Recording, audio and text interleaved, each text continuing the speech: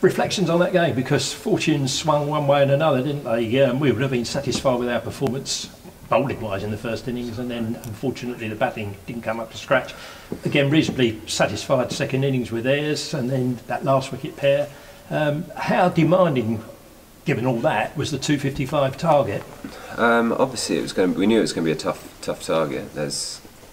It's never easy. I know that it's been a low-scoring game, but if you're set the highest score in the inning of the game to chase in the last day, it's always going to be tough. But I think there probably wasn't some great cricket played from both teams on those first 2 days, and it probably didn't do justice to. The wicket wasn't terrible. It was obviously a used wicket, so it was probably going to be a bit inconsistent and turn. But I think there was it was a mixture of some very good cricket and some very poor cricket from both teams. But obviously we would have preferred to have chased 195. I think the last partnership was 50. Yeah, that would have obviously been a lot nicer chasing 195. But in any innings, there's always going to be a partnership. And the way that Craig and Leachy batted at the end there was, it showed us how you can actually play on that wicket. So, we were, excited going into today. And it's always nice when you've got the likes of, Nick Brown and obviously Alistair Cook. They sort of settle your nerves. There's a couple of early scares at the start of the innings, but you've got England's leading Test run scorer out there. It does sort of calm the changing room a little bit. But speaking to some of the guys afterwards, they said that they were quite composed. They felt comfortable, waiting to go into bat. So it's a good sign for Essex. Indeed. Only 2 games so far, but we've shown the backbone of the side, haven't we? And the batting, that second innings performance against Lancashire last week when Dan Lawrence starred. And then today with you and Cookie out there doing the business.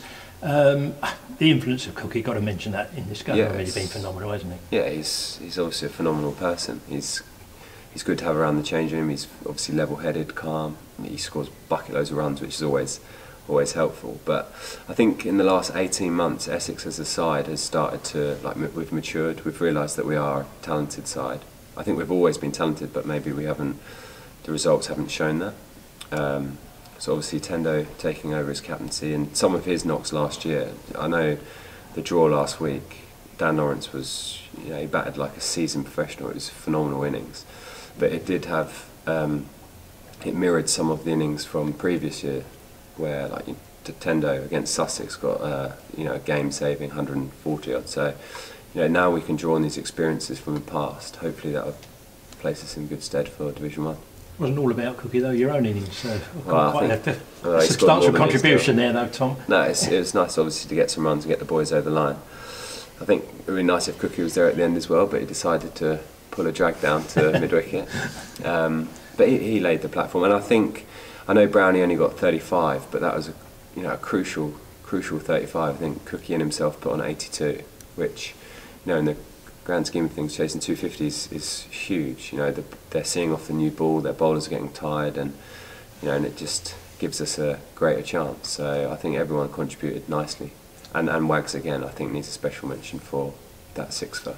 Yeah, probably bowled us back into the game. Into the game. Yeah, exactly. Yeah, absolutely. And enough. Just last thing for me, I know Chris Silverwood has said we're not in the first division just to make up the numbers. We want to compete. I think this indicates that we are serious about our business, doesn't it?